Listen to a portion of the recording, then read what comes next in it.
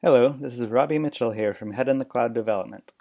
Today I'm going to walk you through how to set up and test machine-to-machine integration credentials in NetSuite.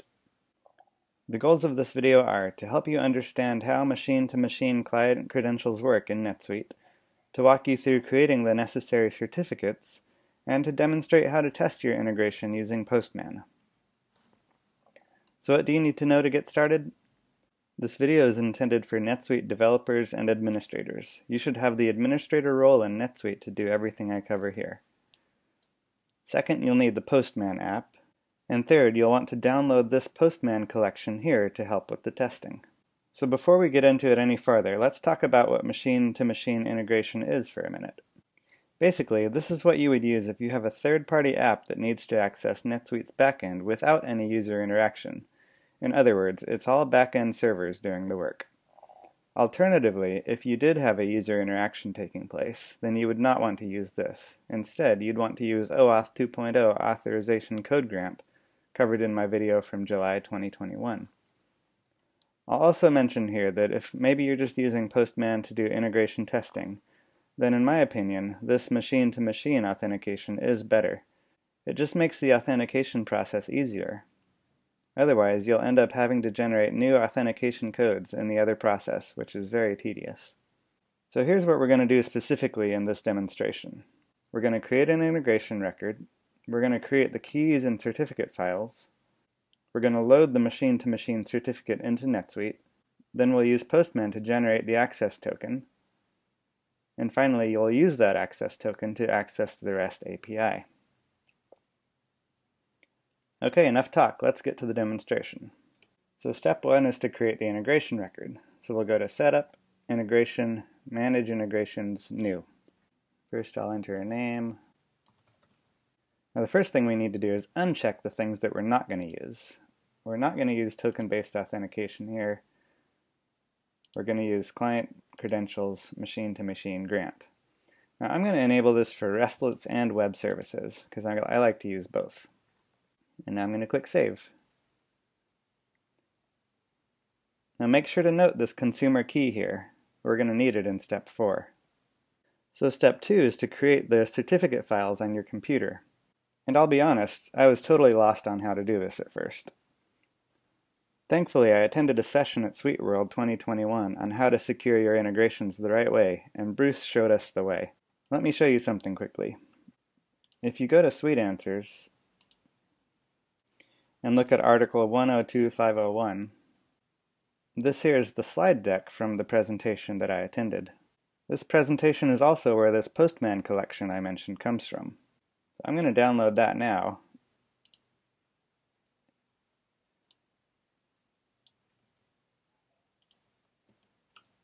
And I'm showing you this now because this collection has, in the notes, a tip about how to generate the certificate and key. So I'm going to import in what was in this zip file. So in Postman, I'll go to File, Import. I'm just going to drag and drop this folder. And just to reduce some clutter, I'm only going to import this REST session test and the client credentials one. And now if I click on this folder for Secure OAuth 2.0 REST Client Credentials, in the documentation section, we find this very helpful command. Now this is to be used with OpenSSL. So I'm going to copy this, and then on my Mac I'm going to open my terminal. In Windows I think you'd use PowerShell. Now wherever you are is where the files are going to be generated. So I'm going to go to my Downloads folder. And then I'm going to type in OpenSSL, and then I'm going to paste in this command and press Enter.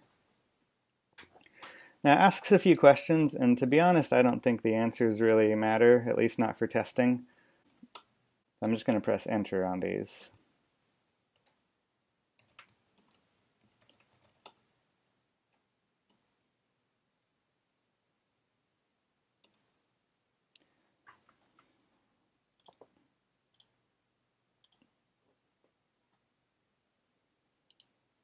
And when we're done, if I look in my downloads folder, I see that it's created two files here, a certificate and a key. So now we're going to take this certificate file and load it into NetSuite. So if we go to Setup, Integration, OAuth 2.0 Client Credentials, M2M Setup, and click Create New, and you'll select yourself as the entity. For the application, select the integration that you just created, then load your certificate in the Choose a File, and for my role, I'll use the developer role. And I'll click Save. So now let's go to step 4, setting up the authentication in Postman. Before we run anything, let's take a look at these requests.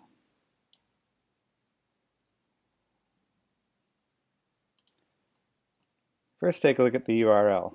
All we need to do here is replace the account number in the URL with the account that we're testing in. So let me grab that.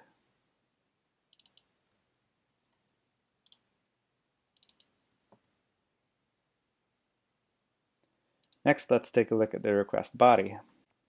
Notice it uses this client assertion Postman variable. This is related to this pre-request script here. Now I'm very thankful for whatever genius set this up. Let's look at this for a minute. Notice here that on line 3 we're loading in this JSR assign library. We have another request here that loads this library into Postman. Then it creates a JavaScript web token here.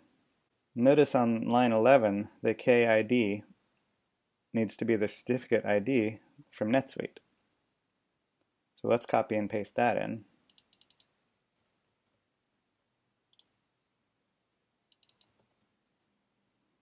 Now the first variable we have here is the consumer key. That comes from our integration record in NetSuite that we just created. So let me copy that.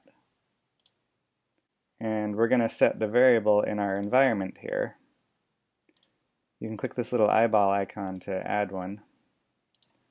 So the variable is consumer key, all caps, and the initial value is that. Next, we again have our URL down here. So I'll paste in my account number again. The next variable we have is the certificate private key. So I'll go back to my environment. And this is the full text content of this key file that we generated. So I'm going to open the key just with a text editor here.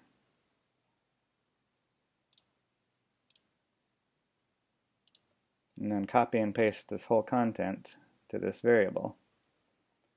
I'm going to make sure to save my environment.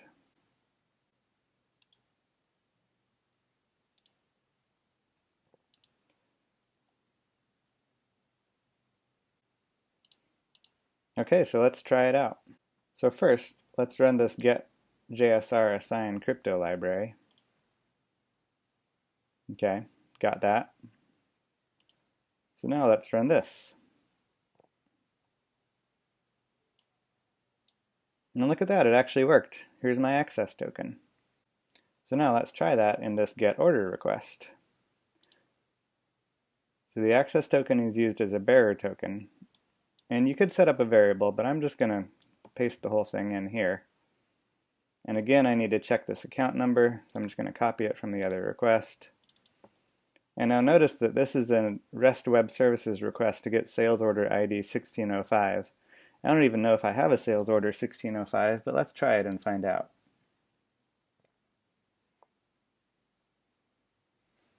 Okay, well I got a message back saying the transaction type specified is incorrect, so that's probably true. Here's my list of sales orders, so let's try getting this sales order instead.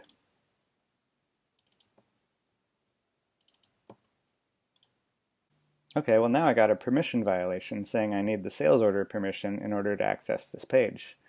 That's probably absolutely correct. So this shows us that our authentication is working, but let me try adding that permission for myself and redoing this.